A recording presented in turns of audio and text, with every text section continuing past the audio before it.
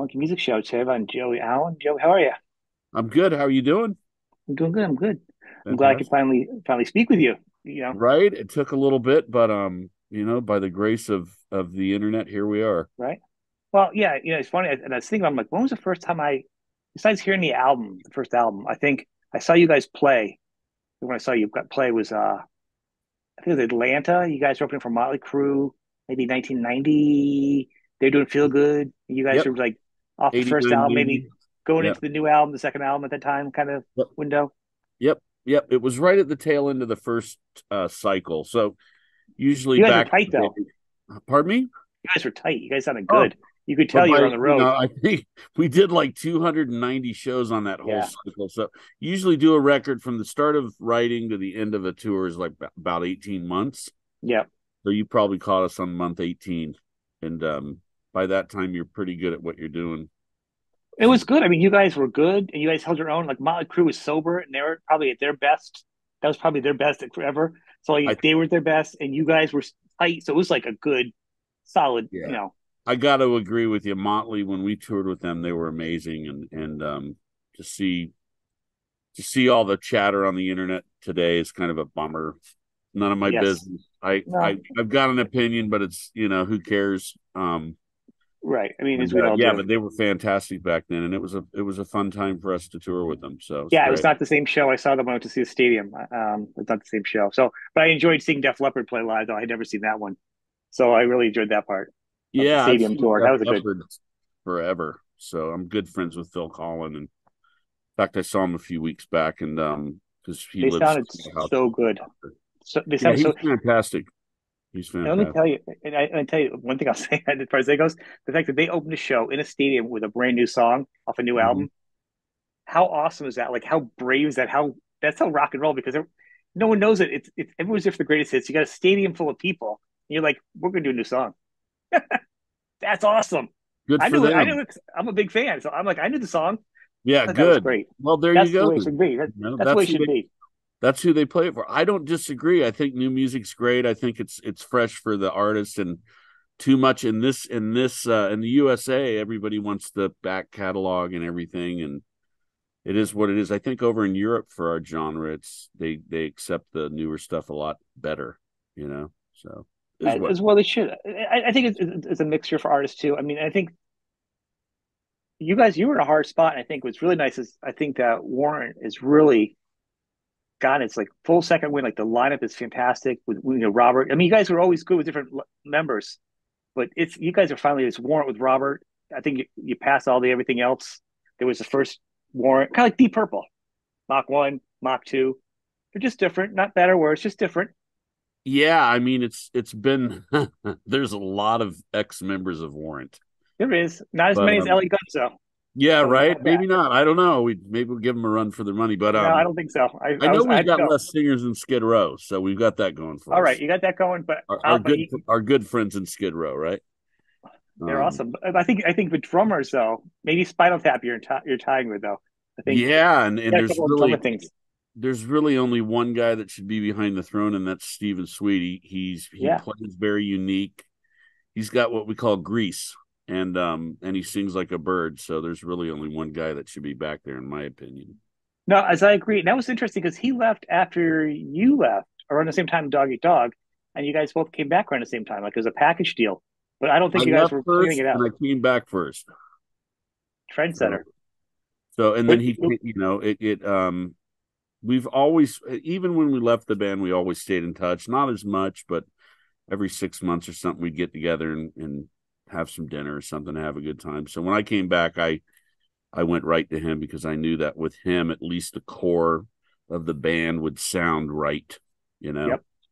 So once he came back in, that started to gel, and now it's silly how good it sounds. So Oh, you guys are awesomely great.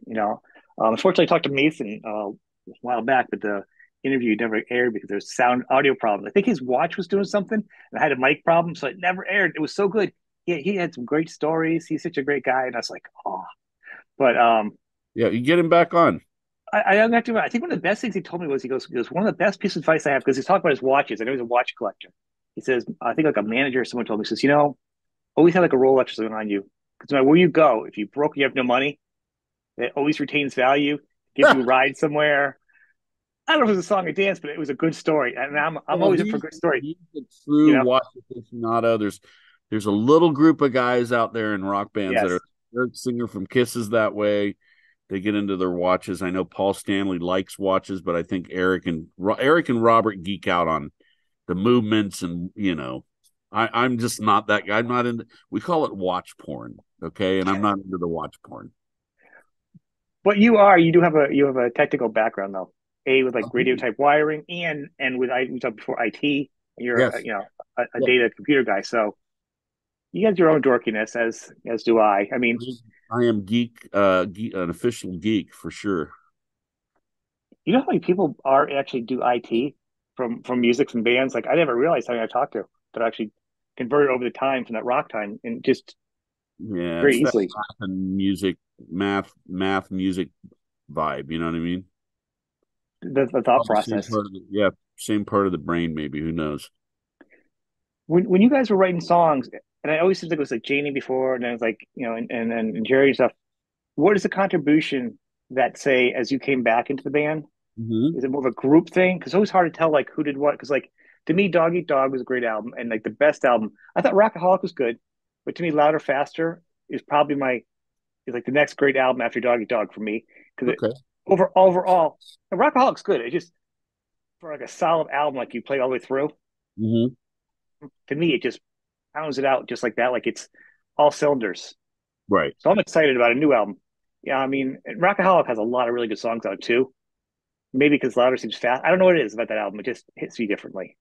It's a Did you have better any? rock record, I think, overall. I mean, with the Rockaholic, we were just kind of getting together with Mason and getting going on that, and then we've had time Yeah, to also.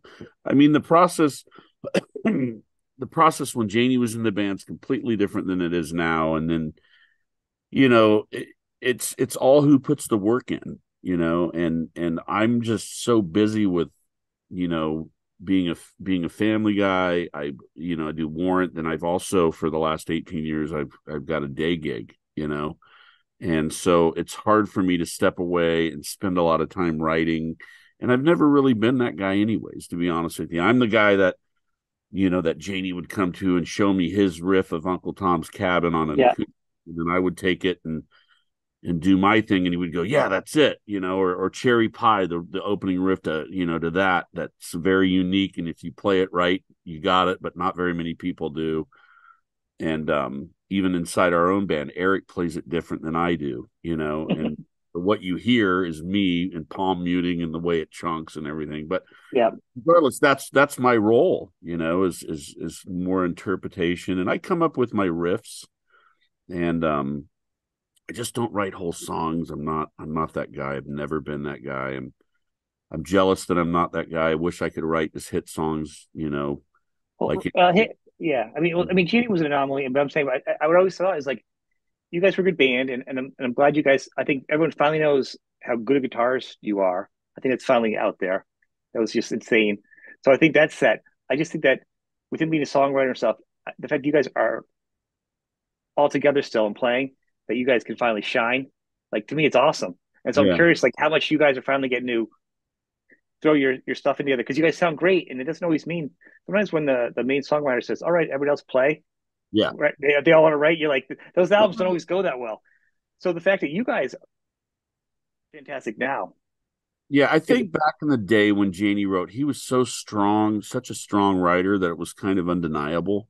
yeah, And then he was a little tight around the waist as far as letting anybody come in. Like the riff sure feels good off of Cherry Pie.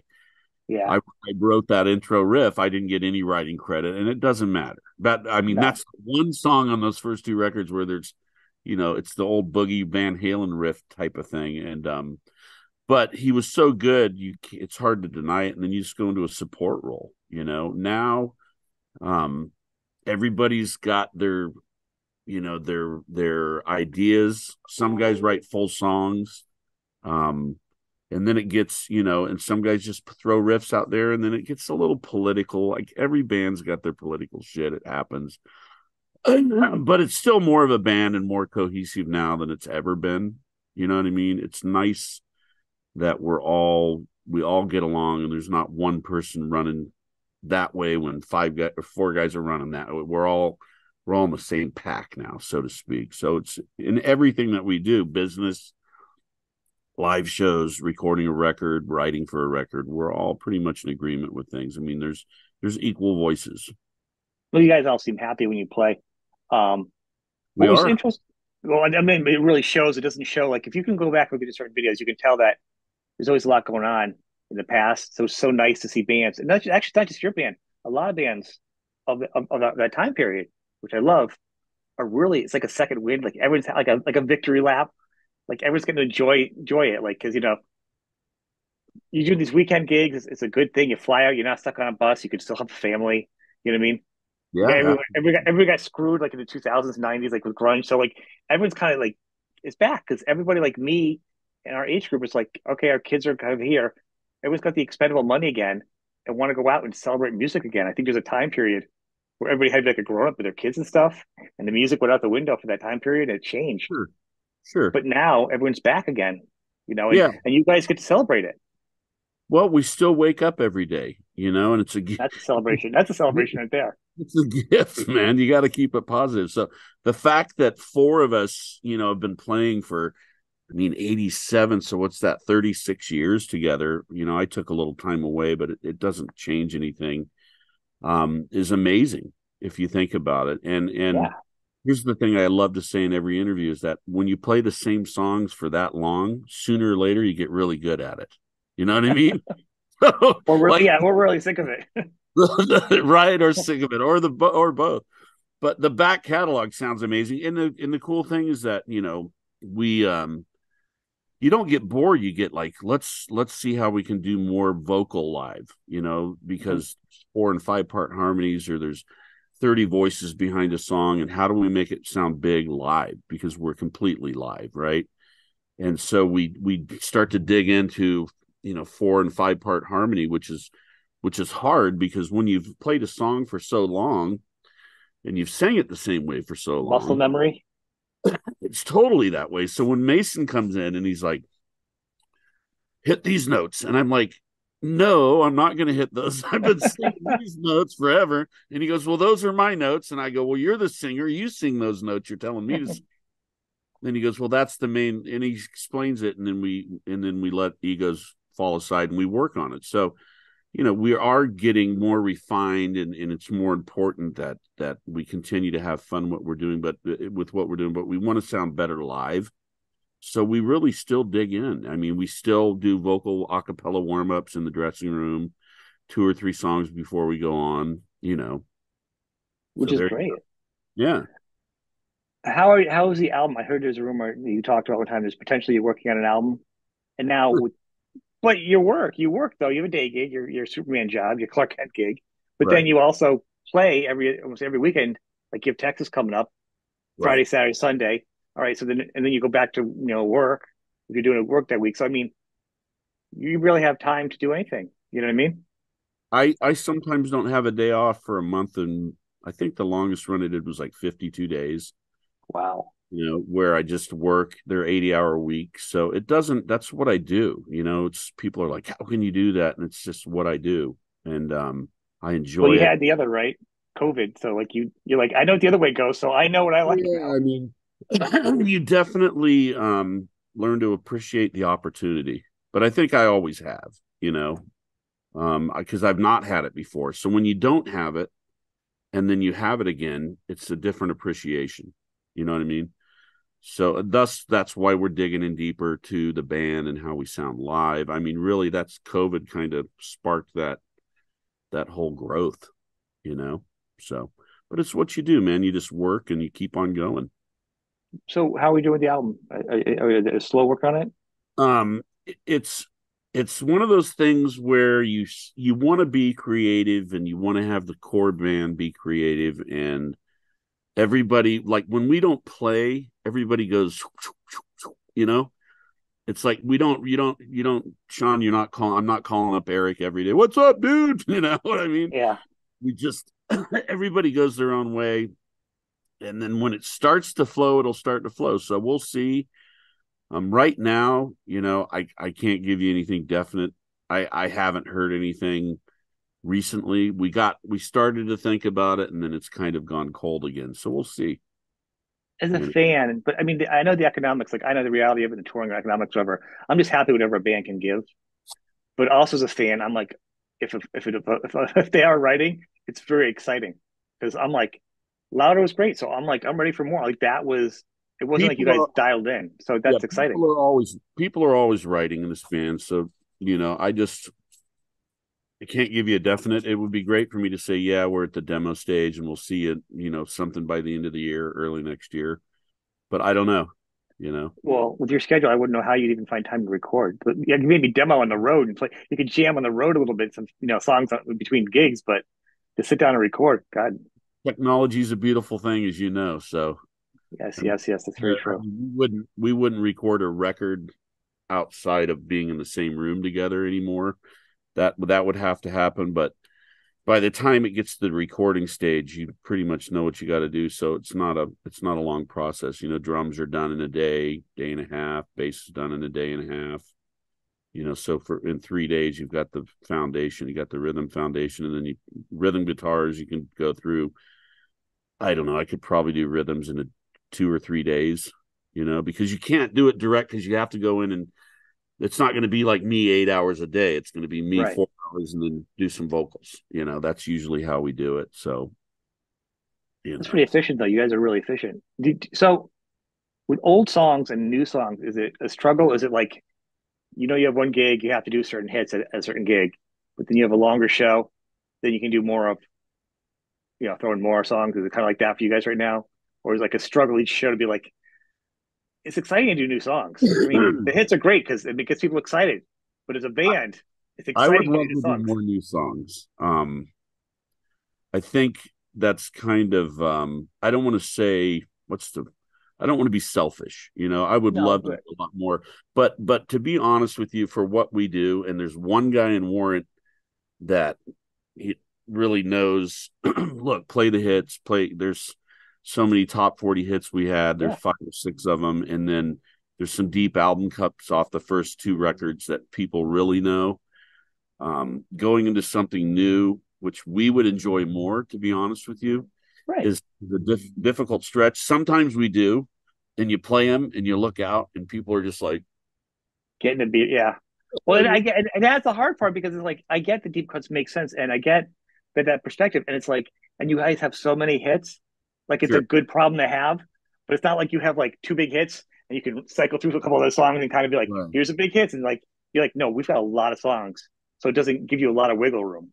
Yeah, I mean, we played Devil Dancer off Louder, Harder, Faster last year at a few gigs, and it was fun Yeah, to play, but it just didn't go across. And so it's. I mean, we don't even play anything off of Rockaholic Live right now.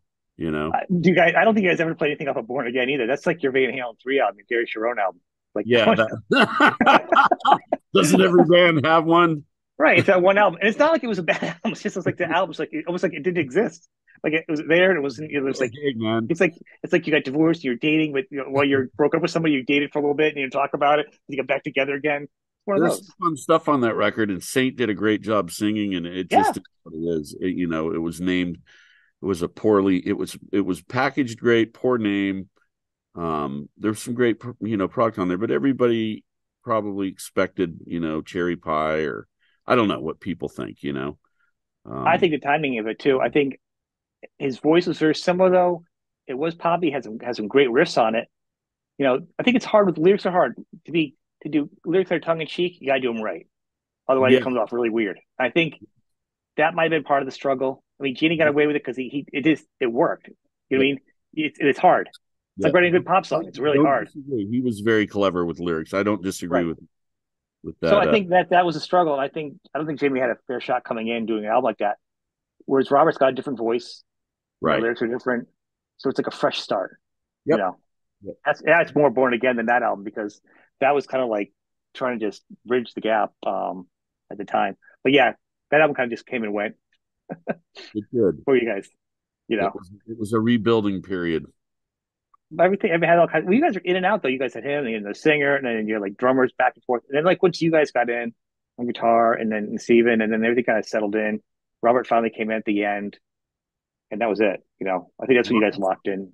I've been in this band with Robert longer than I was in the band with Janie. I mean, I left in 94, I think. So I was 7 or 8 years, 94, 95. And yeah, I mean, it's a good time. And Robert's fantastic. Jerry's been taking a break a lot lately just because he's burnt out on the travel. He did it for 35 years. So Who's that bass guy? Is it the guy from Lit? I can't think of his name. It looks like him. I no, didn't.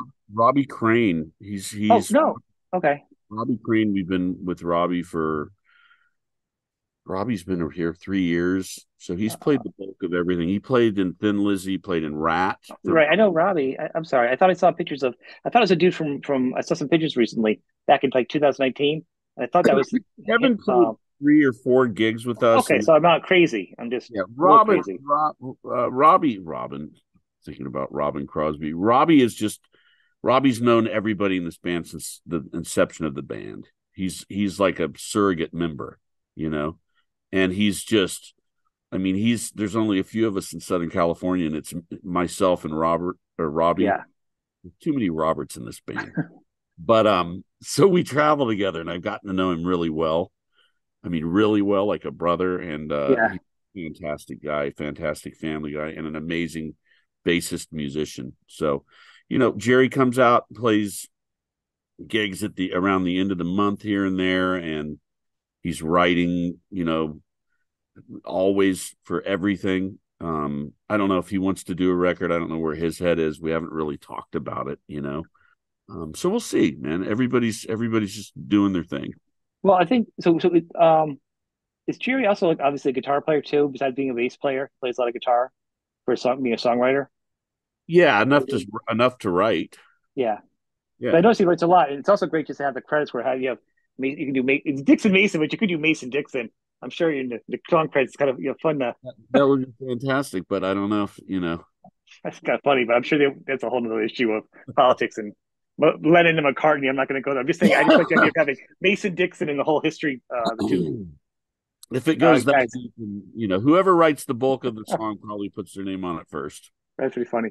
But Robbie is like the Swiss Army knife of like rock bands because he's solid. He comes in, everybody likes him. I've never heard anything bad about him. He's my most chill guy, fill He's in, pension guy in a minute. playing at the Eddie Trunk 40th anniversary tonight with everybody, Yeah, and then he's going back and playing back in Vegas again with the Chris Angel does a thing where he's going to go and play that gig. He's playing with Robin Zander, and these guys, want to play with him because he's amazing. So, I mean, it's nice to be him, right? well, it's good. It's good to be busy too. I'm sure after COVID, everyone's taking as many gigs as they can too. You don't take it for granted anymore. Yeah, yeah, We got to put that in the bank, man. You got to bank it. So yeah. you also though we were talking earlier. You're loyal uh, to it's a GMP guitars like forever, right? I Yes. think from the very Yes. beginning. Out of Let's CMP, CMPguitars.com. Dan Lawrence, who owns GMP, and I worked at Jackson Charvel from 85. I worked from 85 to 87 at Jackson Charvel when Grover owned it. oh, After, wow. after I got my engineering degree, I went over there and I worked under an engineer named Paul Gagan, and I did all of the active guitar electronics for all the rock, guys over there. And then I built some prototype amplifiers under Paul Gagan there. And then I left and Warrant happened for me, but Dan kept on going. And then Dan bought the GMP brand from the original owner, and he's had it for a long time. And CC DeVille, who's a good friend of mine from Poison, talked to me about going over there, and I just called Dan up, and Dan and I are like, we've known each other again since 85, Right. so 40 years. And our birthdays are a week apart. Oh, And wow. he builds a solid guitar. I mean, his guitar is like a tank. Mine goes, I take one out on the weekend runs. There's always a backup that comes out with backline. Yeah. But my guitars, I get them looked at maybe once a year. I might need a fret dress, or if it's really extreme, get new fret job totally. Or put in a volume knob like we were talking before. We went Yeah. A pot. yeah, a volume pot, a potentiometer, excuse me. Before we before we went on, I'm doing that. After I get off here, I've got to go get the old soldering iron out and do that. But they're just solid guitars and they last and they take a beating going on these planes and all these different places they go, and it's just the best, one of the best guitars I've ever had, definitely. I definitely think you have a sound too. I mean, I think that's part of your sound is that guitar. Have you ever tried other guitars just to kind of mess around? I mean, I clearly your loyalty is there, but it's fun to play, you know.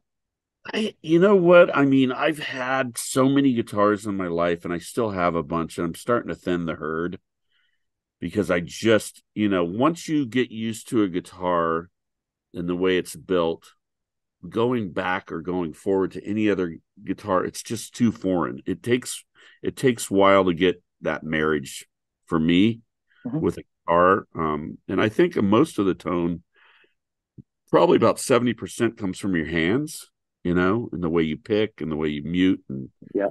all that fun stuff. And then the rest of it, the guitar and the amplifier, of course. But GMP's great guitars. It's got a CNC machine, set necks. It's fantastic. So now, obviously, what is your gauge for strings? So come with who you going to, but what do you use for a gauge? What is it? 10 through 46. If I could do 11s I used to do 12s, but I'd split fingertips open, because I'm bending hard and I was talking to you too. I was over at Phil Collins' house a few weeks ago, and he's I think on 13s maybe because he's got these big bait. His necks are huge, man. They're big That's it. baseball Got a bats, baseball bat? Yeah. massive, and then he's got these big strings on there because he can. If it was on my neck, the neck would I'd have to adjust the truss rod because it'd just tweak it. He But works out though. Even his fingers are strong. He's probably lifting weights with his fingers, that guy. no, and he's got. I know he's great He's thing. so He's healthy. got He's these so frets. healthy. His frets are like they're like railroad ties. They're huge, right? But it doesn't feel like a heavy string. That's the weirdest thing. And he uses these metal picks or these brass picks that are super soft that don't eat his strings, and it works for him. So everybody's got their thing, definitely. I love to hear that. I mean, I'll hear like a band, I'll ask all kinds of people, and you hear like some people have like heavy strings, and I wouldn't expect that. And then some have like really, really light, like Amy Hill has like the lightest strings, or ZZ Top had like light strings, and you're like, but it sounds so huge. So just hearing that and how I know, but it still blows my mind every time. It just, you know what I mean? But Yeah, it's I crazy. pick so hard that I need a heavier gauge just so the string doesn't go out of tune hard. I'm just not a finesse guy. I'm a get her done, and I dig in. I like to dig in. But you've kept the same string company though, right? All your life though, too. Yeah, well, the same guy we were with Dean Markley for like 30 years, and then the guy that had us at Dean Markley, Josh Vitek, started a company called Sheptone, Hmm. and he sources his metal here in the good old USA, and we went over to him when that move happened. So same guy, different company. Um, Fantastic strings. Yeah, I've got, there's a line of endorsement companies I work, GMP, Sheptone, Hughes and Kettner. Have been with them for a long time now. Amplifiers, there's Four Star Wire. We use SKB cases. There's all kinds of crazy stuff out It's good to there. give Chad, those strings. I've never actually tried that brand of strings out though. I'll have to put that on my list. I've been pretty loyal to Dario, lately. Are you a 10 through 46 guy? I've Like, tried others, and I always go back to it because I'm like, I try. I went through a phase where I was experimenting with everything, and just like with guitars, I'm an Ibanez, and actually, it's not here, but I have upstairs. I have an Aria Pro 2, like okay. a Wildcat from '82, it's kind of like a Stratty sort of, kind of a thick neck, and that seems to go well with that gauge of strings. I think is what it comes down to. That's my main guitar. Your address, and I'll send you some strings. See them, check them out. All right, you're the man. I appreciate that. I would love to. I think it's so funny how strings can change the sound of a guitar, though. It's so you know, it's huge. I changed my strings every show. Well, So I'm just saying a brand, even a brand though. I mean, there are different yeah, types. I mean, yeah, I don't I haven't gone away from. I mean, the difference between Dean Markley and Sheptone, it's the same guy as the source, well, yeah. So I've never put it this way: 50 shows, 50 sets of strings. I might break one string. I might get one bummer, that a string that's bad. But you got to remember, I change my own strings because I know how to use my Floyd and keep my Floyd where it needs to be. Which is a skill and an art into its own. That and soldering. I hate to solder. I give it to somebody else to do. I will not. I'll take it apart, work on it, but I'm like, I don't want to solder. I do all that stuff. The only thing I'll do or let Dan do is like if I need a fret dressing or if something gets jacked hard, with the mechanics of how it works. Um, out of my ballpark, or if I don't have the parts, I'll go. I'm like 20 minutes from GMP, which is great. Oh. I mean, you have a sound at this point. You don't really need to reinvent the wheel. You have your sound. Some people don't have a sound. Some people Yes, talking today about Brian May's sound. I mean, Brian May out of the gate, he yeah, has a sound. And I love it because I actually have a Vox AC30 that I got.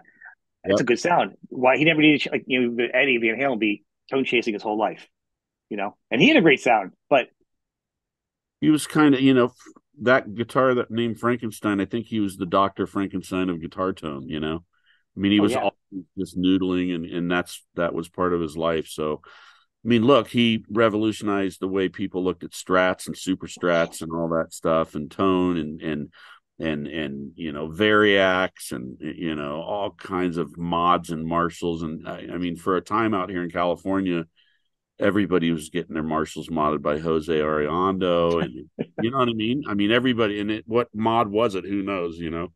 If it was a cap mod or what.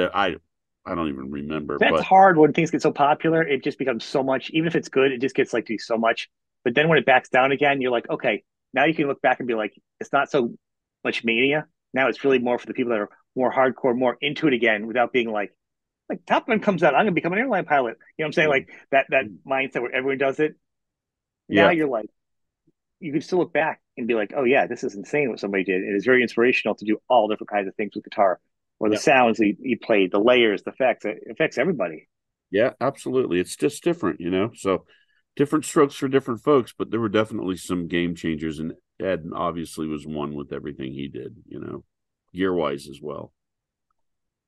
Have you ever wanted to play on somebody else's album, like as a guest or with somebody doing their album with anybody besides them? I have one regret. Miles Goodwin from April Wine, they're a Canadian band. He just passed. Yeah, yeah, that's a shame. And we did a few gigs with them over the years, and I was a huge April Wine fan. And he said, I do a bunch of blues records. I'd love to have you play on a tune. And I said, that'd be fantastic. And then we just didn't connect. And then when he passed, I kept on seeing him online, and I'd say something and he'd get back to me, and then we just never made it happen. So now that he's passed, I have a regret that I didn't do that. But I really, I'm not kind of a just want to do the Warrant thing, to be honest with you. I mean, I might It's a great thing. I'm just saying sometimes you're like, you know what? Might be fun to go on a date with somebody else. We were on a break. Like, you know what I'm saying? Like, get a hall what I mean? pass, Just right? yeah, get a hall pass from the voice. I might I mean, there's people I've written with, there's stuff out there that I might do one day, but I don't know. Probably it'd be good of me to, before I totally hang it up, to do my own thing, even if it's an EP. We'll see. I think it'd be fun. I love the idea of musicians just kind of doing like their own thing for like you know what I mean? Because there's some people you don't have to ask, like Robert in your band. He's in 18 bands and he's probably in a new band. He probably started a new band while we were talking right now. There's probably gonna be a new super group out right now from him. There's two or three new bands out there, Sean. Oh yeah. And it's Yeah. great. And He's it's gonna sound in great. every one of Yep. them. but um, but but but it's nice to see everybody say, you know what, here's kind of like my influence, and here's what I would do outside the band, and it's nice to hear like that part separate. Like like when you like an exploded version of something. As a geek, you look at yeah, it back, you go, let's just phone in right to this part. Let's see exactly what he's thinking. yeah, You know, yeah. and to me, that's interesting as a musician. Yeah, we'll see. I mean, there's one guy I work with that's fun, that just totally, it's left field type of stuff. Um, and then there's stuff I like that's heavy, that I grew up on, like Maiden and pre old metal, new wave of British heavy metal, that stuff, all those bands from back then. So we'll see. Yeah, it's about doing what you like. You don't have to worry about like promoting. I mean, look, if Mick Mars is doing a solo album finally, that is everybody can do. So all you guitar players, have permission now Yeah, to stop putting it off and do it. If Mick is doing it, love everybody them, needs to do it. love them. I know. That's what I'm saying. If he finally got to do his album, everybody should do their album. You Agreed. know, the gates are open. That's it. I mean, just if he can still do it, everything he's fighting through, and it still sounds awesome. What I've heard so far, you know, Yeah, I heard the one tune. It sounded good. It was very 90s. it does. And I think the singer he has, Jacob, is just a fantastic singer. And he's actually a fantastic producer. So I think it's going to be a really good album. Yeah. I'm excited for it. But to that same point, people like you could also do some albums and have fun. It's All just right. music, right? Just music. I got the hint, Sean. I'm I got the turning it hint. on you. I'm just saying. I'm just saying. If Yeah, you we'll got the see. skills, We'll see here later, man. I've still got some breath in me, so we'll see. I mean, it seems like you have a lot of free time, and I want you to use your free time wisely. Oh That's all man, I I'm have saying. some time with my I thank God my daughter's 32 because if she was around my son's age, I'd be pulling my hair out. Wait a minute. Oh, I Uh, don't. how old's your son? He's 11 going on. Oh, He sings great. I can get him up on stage and he looks the part and he's fantastic, but he doesn't want to do it for a living. He's a really good artist. Um I don't even know if this would come through. It might be too bright. It's probably too bright. yeah, it's a little bit bright. Hold on, let's see here. That's probably too bright too. Yeah, it's too Wow, bright. that's like the sun now. Yeah, you send it to me. I'll post it right on. I'll post it on here. So, Tim Jamin, Yeah, very cool. but That he's is uh great. he's a great kid. Just give me a run for my 59-year-old money. And of course, like the idea of you pulling your hair out. So right here, that one. That's when my hair went gray when I had kids. Hey, at All the least way. it's not a wig, man, like some of my contemporaries. I like the shape head look myself. I've actually thought about doing it myself, still with hair. I dig it. So I'll tell you what, I mean, the guys that got hair, God bless you. I've got a few friends that wear wigs and then they talk about other bands phoning in it. And I'm like, how more phoning it is than wearing a wig? You know what I I just mean? don't think I couldn't do it. I would feel first off, it'd be hot. I think I'd have so many physical issues with it touching me. Like it would just Yeah. weird me out. It could be like I can't wear a baseball hat too long to get too itchy. That I'd be like a dead animal in my head, and then it would just feel weird. I'm Yeah. like, if I get anything, I'm ready to shave it. When I started losing it, Jerry Dixon said, shave that off, bro. And I'm like, all right, let's go. So here you That's the got way it. to do it. See? You So, know? so if he starts losing his hair, you're the first person. You're the first one to say, "Hey, I'm bringing my clippers over, buddy." Yeah, I think he's going to be all right. I This has think been he's this going to is really great. You know. Thanks for the opportunity, Sean, and keep in touch. Let me get those Yeah. strings out to you. And Oh yeah. I will. I'll send you my address. I I have to appreciate it. date this interview, but me But too. best wishes for you and your family too, man. Thank you Appreciate very it. much. All right, take care, Thank bud. you. All Bye right, bye. peace.